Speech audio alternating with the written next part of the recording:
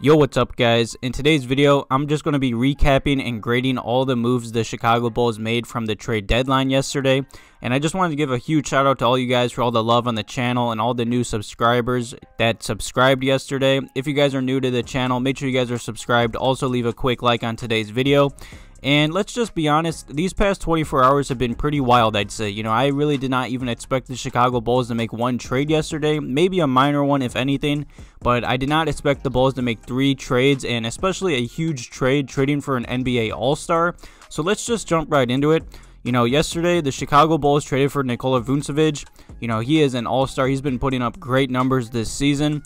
And let me just start off with the trade package. You know, the Chicago Bulls traded Wendell Jr. I felt like starting off, you know, I'd rather trade Wendell than Lauri. I feel like Lauri has more value around the league. He's more of a three-point shooter. I just feel like he fits with the Bulls better. I felt like Wendell just really didn't fit. He is a little undersized at center. I feel like he could have been a perfect small ball 5 in this league. So I'm still happy for him. I hope he does well in the league. The Magic fans have a really talented kid in him. You know, the talent's there, the physical tools are there. He's just too much inside his head and overthinks, and he's too hard on himself. And the Chicago Bulls also traded with Wendell Otto Jr. You know, that's pretty much just a salary dump to match Vucevic's salary he's making. But either way, I'm happy to get at least something for his contract because Otto was definitely walking for nothing this offseason. And the Chicago Bulls also traded 2 first-rounders for Nikola Vucevic. You know, I did see some fans that they were upset that we traded first-round picks, and I understand that. I was upset at first, I'd say too. But if you really think about it, look at the past 3 to 4 picks the Bulls had with draft picks. Even in, like, they were all top 10 picks. And I'd say Wendell is a bench player. Lauri might even be a bench player depending on who Billy Donovan starts. Coby White, another bench player. You know, I'd rather trade those picks for an all-star that you know is going to put up great numbers and help this team win now.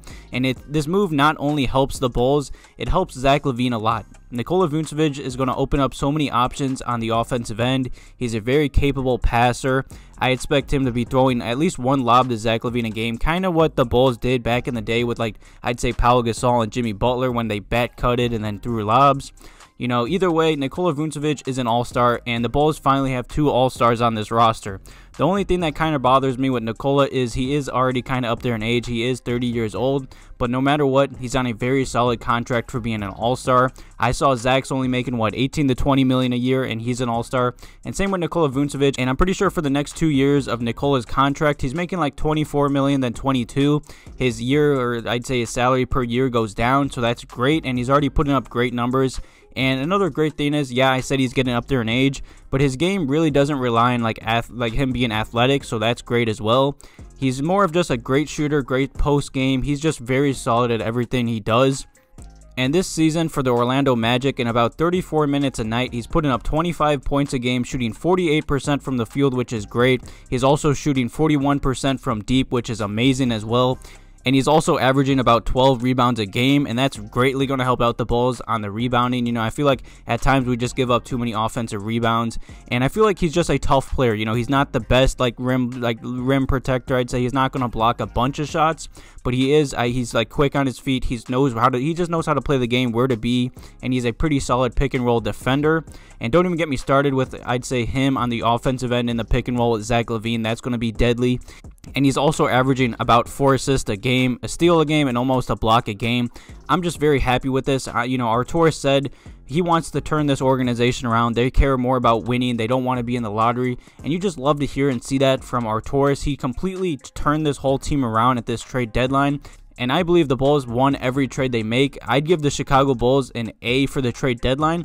The only way I feel like this trade deadline could have been even better is if they did trade for Lonzo Ball. But, of course, the 2 teams couldn't come to an agreement. And I assume the Pelicans were just asking for too much for Lonzo when he's more than likely going to walk this offseason. And not only did the Bulls only get Nikola in that trade, they also got Arcidiacono. I feel like this is a very underrated or underrating part of the trade, I'd say. He's very solid as well. In about 22 minutes a night, he's putting up 6 points, shooting 40% from the field. He's not the best 3-point shooter, only shooting 23%. That's actually pretty bad. He's pretty solid at rebounding. He's a very good defender. He's really lengthy. He is 6'9". He's just going to be a solid defensive player on this Bulls roster. He's a really good rebounder. He's also averaging a steal a game and like a half a block a game. He's just going to be solid for the Bulls and help out our small forward position. So I feel like this is very underrated.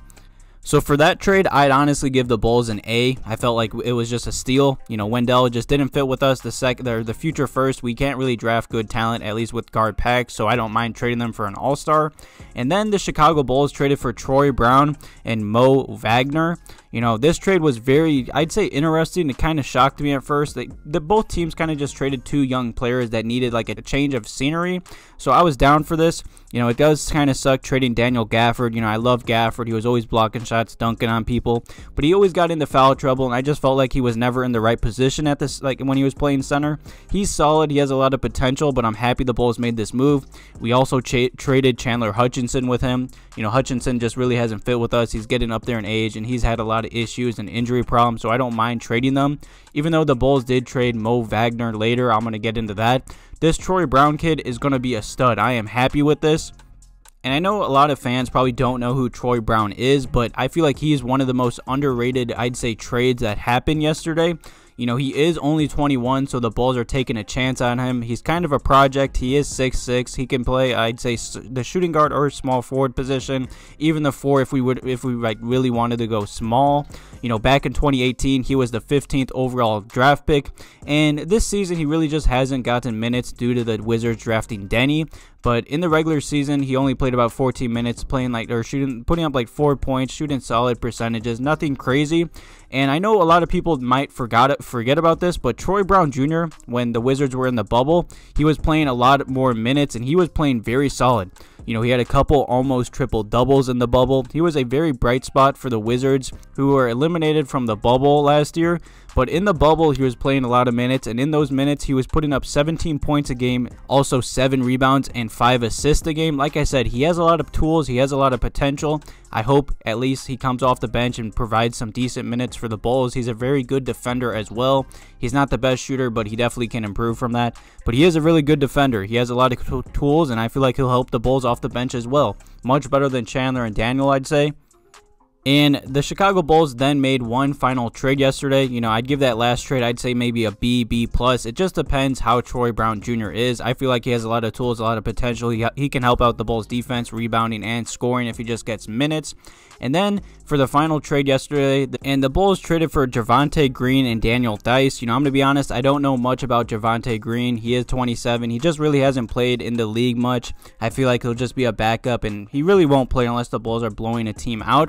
But either way, the big name in this trade is Daniel Theis. He is a very solid backups, power forward or center, I'd say. He was playing the center position for the Boston Celtics. And I'm going to be honest, I'm not sure why the Celtics traded him. I feel like he's just a solid starter or backup in this league. He is 28 years old. He's 6'8". He brings a lot of toughness to the Bulls, and I feel like the Bulls have been missing that tough player, especially in the playoffs. He's going to get those tough rebounds. He's going to be trying to fight other or opponents, I'd say. He's just going to be a guy, like, he looks tough as nails. He's just going to be a very solid addition to this team. And for the Boston Celtics, he played 25 minutes a night. He put up 10 points, shooting 55% from the field, also about 35% from deep. He can just guard every position. He's a solid scorer. He's just solid at everything he does. He also averaged 2 assists, about a steal, and about a block a game. He's just going to bring some toughness to the Bulls if he's starting or coming off the bench. I expect him to come off the bench. I'm really happy with this. I feel like this is an underrated trade as well. Arcidiacono and the Chicago Bulls just won the NBA trade deadline. I'd give the Bulls an A on all these trades and all these. Of course, a few of them are like, chances, like Troy Brown Jr. Daniel Theis is solid. Nikola Vucevic, Arcidiacono, they're definitely just going to step right into the Bulls lineup and off the bench and just help us contend for a playoff shot. Like I said, I'd give the Bulls an A just for all these trades. They're all win-now moves to help out the Bulls team currently and Zach LaVine in the future. I just believe Arcidiacono took over the trade deadline, flipped half this roster, and won every trade. I'm really excited for the Bulls' next game.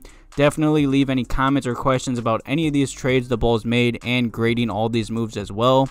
You know, like I said, I'd grade it an A, maybe an A+ if the Bulls could have got Lonzo, but I understand we'll have to wait till the offseason. Either way, I hope you guys enjoyed today's video. Thank you guys for watching. Have a good one.